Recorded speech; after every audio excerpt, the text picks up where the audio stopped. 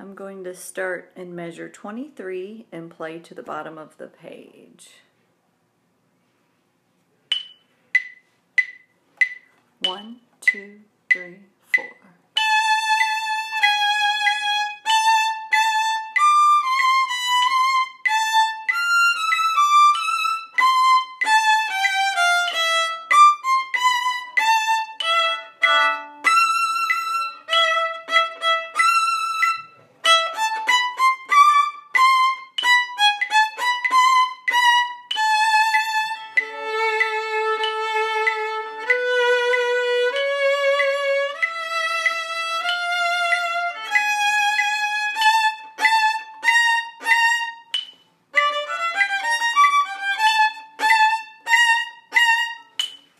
Okay, let's talk about some of these notes here.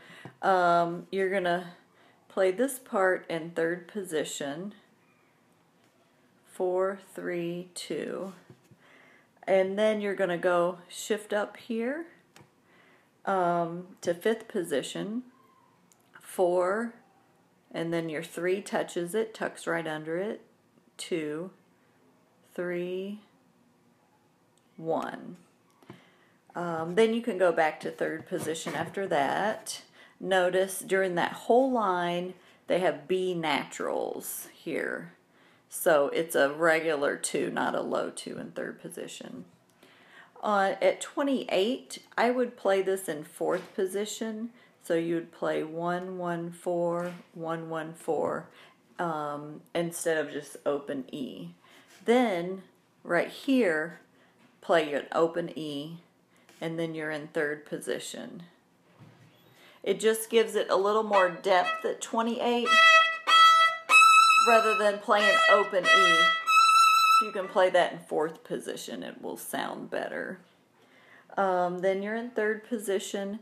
Right here on this G sharp, you could reach back and just do a low 1 to a regular 1. Rather than shifting or crossing over a high 4. That's probably what I would do. Just reach back for a low 1 there on that G sharp, and then pull it up to a regular 1 on the next note. When you get to the bottom line, notice we're back to B flats. B flat and B flat there.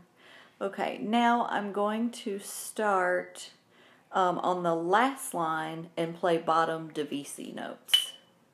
1, 2, ready, play.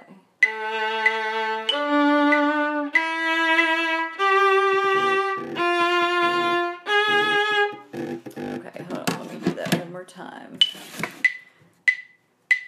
1, 2, ready, play.